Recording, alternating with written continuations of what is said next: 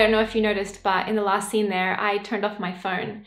And I think I need to rewind a little bit to give a little context into what's going on here. So for the last couple of years, it's been rough internally. And I kind of didn't know who I was, what I wanted, how I wanted to proceed with my life, where I was going, what direction I was going in. I was just a little bit lost, and it hit a pretty rock bottom kind of point recently. So I decided it was time to face my fears and figure myself out.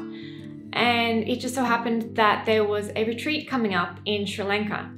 And I had every intention of sharing my experience from the retreat and doing documenting my journey as I go. And I realized while I was there that one, it wouldn't do the retreat justice at all. And two, I think it's something after doing it that needs to be experienced by a person by themselves. So a little context, the retreat was a psychotherapy retreat run by a doctor in psychology called Dr. Monica. She is extremely knowledgeable with 20 plus years of experience. And I don't think retreat does it justice. I think the best way to describe it would be like a psychotherapy workshop or course, like a crash course. Basically, it was 6 intensive days of obtaining so much knowledge about human behavior, psychology, all through backed by science, through an extremely passionate and knowledgeable individual. And yeah, you cannot recreate or share the knowledge gained unless you do it yourself. But my biggest takeaway from this retreat, by the way, when you think of retreat, right, you think of yoga and meditation. There was 15 minutes of that in the morning, but everything else was more educational. But I will get to that at the end of the video to share a little bit more if that would be something that you're interested in. But my biggest takeaway from all of it was, wow, I finally have some clarity and I think I'm able to take control of my life again. And I wanted to share some thoughts as to why I think that came up. And a big part of that was disconnecting. So during the time I was there, I didn't have access to my phone. I turned it off, and there was no scrolling my camera roll, checking social media, getting messages from anybody. There was no TV, there was no alcohol, there was no junk food. There was just no external noise and entertainment to fill my time, except just learning and knowledge about, like I said, human psychology, and then about myself.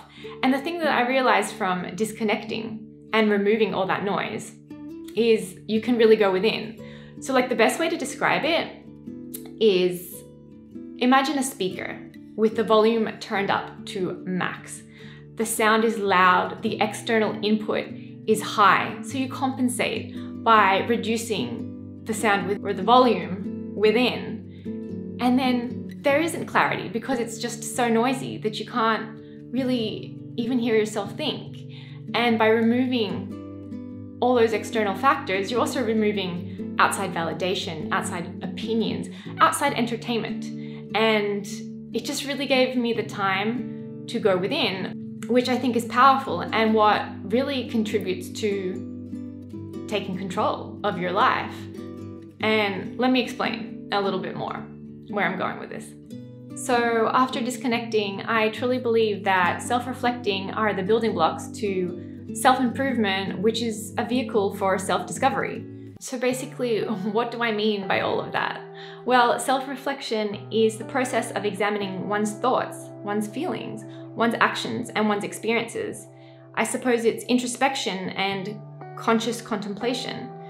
And how did I do that? By being mindful, being present, and creating a space for that introspection.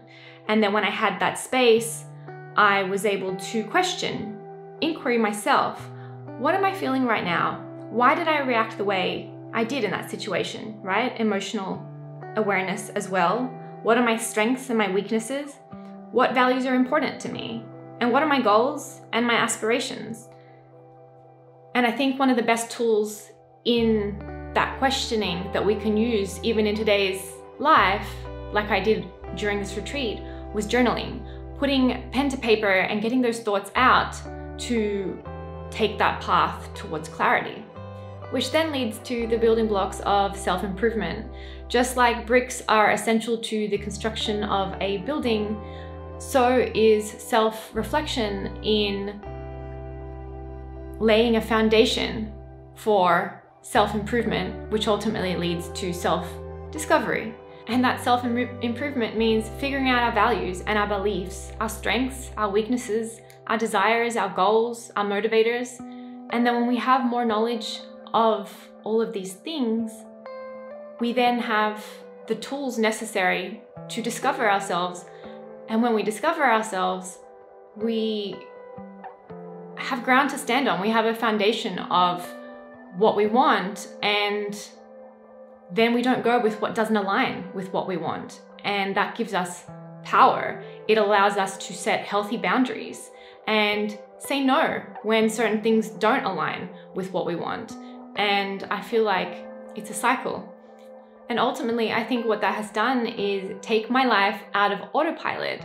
Instead of passively letting life take me where it wants to go as a passenger and allowing external forces to influence my actions, I am the one in the driver's seat and steering life the way I want it to go, in the direction that aligns with my values and my aspirations and my desires. And I think that there's a lot of power in that. And with that power comes that control. The control of my life that I have been looking for, and the clarity to move in the directions that I want to move in, that I'm happy about. And something I forgot to mention while I was disconnecting from the world and being present on this retreat was there were a couple of breakfasts that we had to do where it was completely silent. We weren't supposed to talk to each other. We were kind of just supposed to be present in the moment with ourselves, with our thoughts, with where we were. And one of the days, it was a full day of complete silence on the retreat. And that was intense. That was a lot of, thinking and trying to be present, bringing it back to where I was. And then my mind would kind of wander elsewhere and then have to bring it back. But one of the things that I enjoyed the most about that was when I was present and I was observing things, everything just seemed so much more beautiful and so much more vibrant. And on my last day, when we were able to get technology back, I took out this camera, didn't take out my phone, but took out this camera to capture some stuff that really was beautiful to me.